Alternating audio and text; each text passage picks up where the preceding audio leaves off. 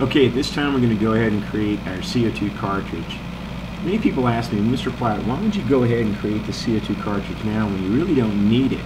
Well, actually we do need it. And what we need it for is to go ahead and use it for our aerodynamic studies when we run our fluid dynamics on the car, our CFD, computational fluid dynamics.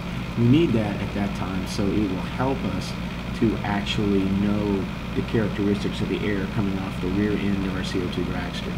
So now I've gone ahead and set myself going up to the right plane. I'm going to go ahead and start a sketch. I'm going to come out here to about right there. I'm just going to rough in a quick little sketch. I'll hit my escape key at this time. I'll go ahead and smart dimension this. And what I'm going to do is I'm going to set this to 65 millimeters in length.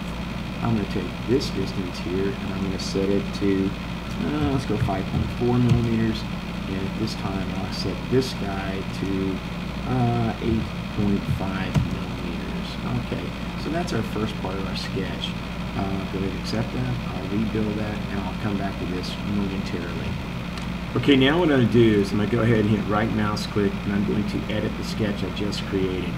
At this time I'm going to go ahead and do a center point arc, and I'm going to go ahead and I'm going to select, I'll come out here about to this point here and I'll draw me an arc coming off here.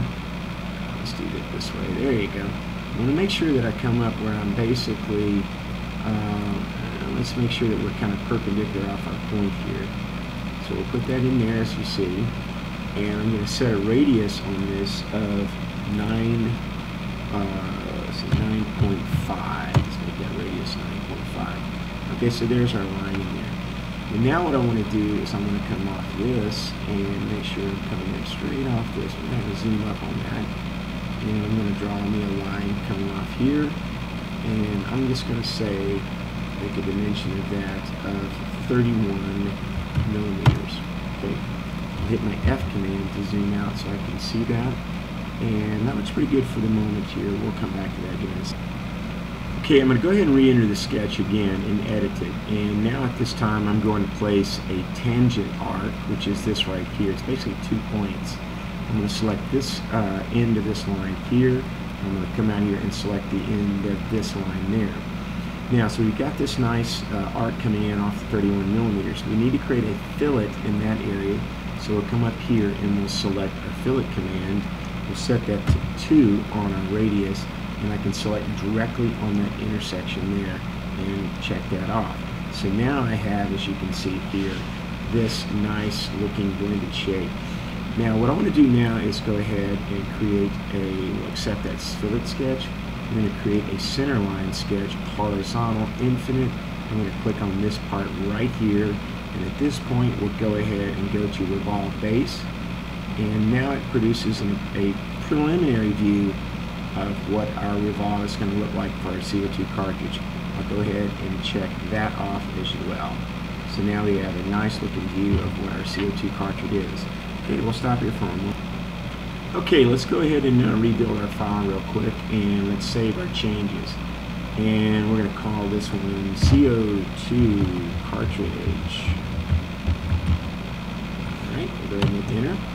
And now that that's saved and we have it so we can use our work, I'm going to revolve this around using my center mouse button.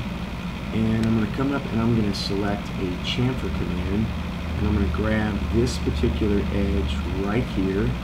And what I'm going to do is this, I'm going to put an angle of 2 and an angle of, let's see, 1 on the distance. And I'll go ahead and do a full preview of that and let's see what it looks like. Okay, that gives me kind of a preview of what this is going to look like. I'm not too happy with that. I'm going to key in 45 degrees on that as well. And I'm going to go ahead and key in a distance maybe of 2 instead. A little dramatic. I'll go back to 1. Kind of liking that better, and we're going to accept that here as well. So there, it gives me a nice looking view of what my CO2 cartridge is going to look like. Pretty cool. Okay, we'll hold off that for a moment. We'll come back to now at this time is we're going to have to do what's called a shell operation, where we actually make this CO2 cartridge hollow. Otherwise, it's a big lump of steel that's not going to do us any good. So I'm going to go ahead and set myself to wireframe. And now that I've set myself to a wireframe, I'm going to come over here and I'm going to set my shell operation. That's this guy right there.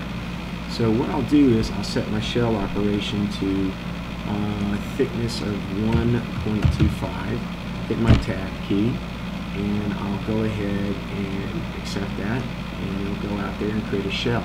So as you can see right here, it's gone in and created a shell operation of our particular CO2 cartridge system. So now it's actually hollow, but the end of it's actually solid, so that way it can be punctured by the firing mechanism when you fire off your CO2 dragster.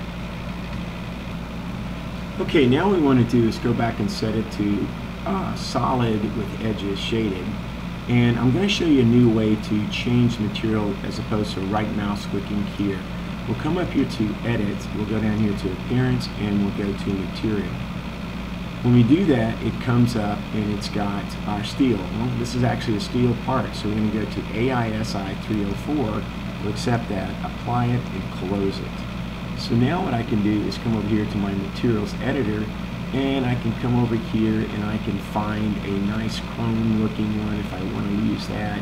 Probably don't want to use that. It's kind of more of a zinc coating that goes around it that has kind of a more of a satin finish.